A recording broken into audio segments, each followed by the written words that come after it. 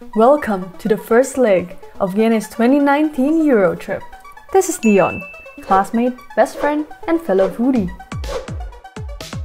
We were 1 week away from starting the biggest trip of our lives so far, traveling to 20 cities, 10 countries, in essentially 21 days. Where are we going? Where are we? Good question. This was just the beginning. Day 1. Destination, Haarlem. Do you want to just get Starbucks and go back? Bruh. You signed up for this and you're sticking with me to the end, brother. Hello, we are in Haarlem. Haarlem, New York City. We can do the Haarlem Shake. This is me, Guinea 2019. I was bright-eyed, curious, and had no clue what I got myself into. And who's speaking? This is Guinea from 2021. Kind of sucks how in a city of bikes, I cannot ride a bike. I'm stuck on foot. Update, Guinea can now ride a bike, but I still have to work on turning left and turning right. It's like such a nice small city and it's very quiet. It's a nice introduction before we go to Amsterdam, and there is sun. Woo. Woo. The weather forecast said it was gonna rain the entire day, but thankfully it did not. First stop, Frietkamer.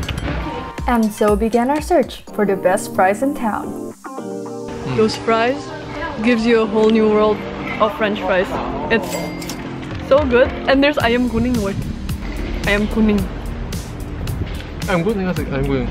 These fries are the best I've ever tasted in the entire Eurotrip. Because I left these beautiful footages unedited for almost 2 years, it's about darn time I finished what I started. So first stop, Haarlem. And now we're heading to the legendary Jopenkerk. And what's so cool is that this used to be a church and now it's a brewery. So you can still see the stained glass windows. And there's like just beer taps all over. Look, smell, swirl it, smell again, taste again. Rate our beer on the Untapped and rate here.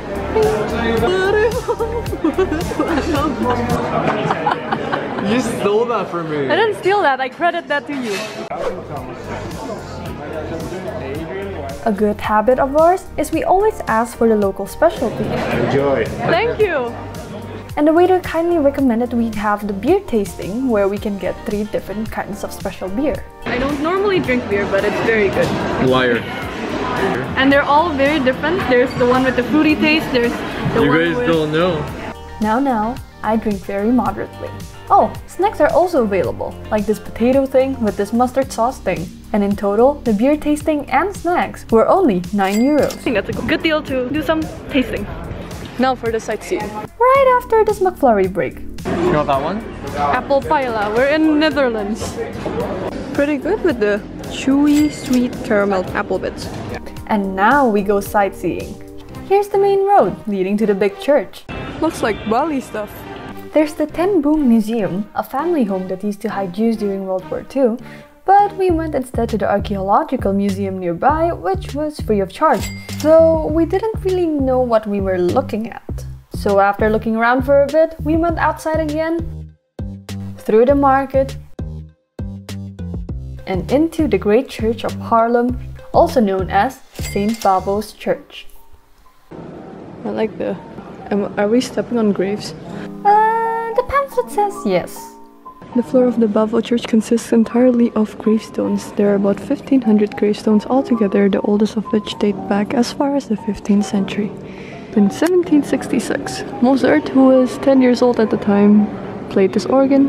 It has 5,068 pipes and is almost 30 meters high. That's high. This is the Holy Ghost bench, where the Holy Ghost masters handed out bread to the poor. It dates from 1470. A 14th century safe. The oldest one in Haarlem, keeping city rights. And that is the prime example of Guinea being nerdy and actually reading the history pamphlets. Now on to the next sightseeing site. Oh, and we found a sign, and it's funny because in Indonesian, duit means money, so no duit gang means gang with no money. But in Dutch it means emergency exit.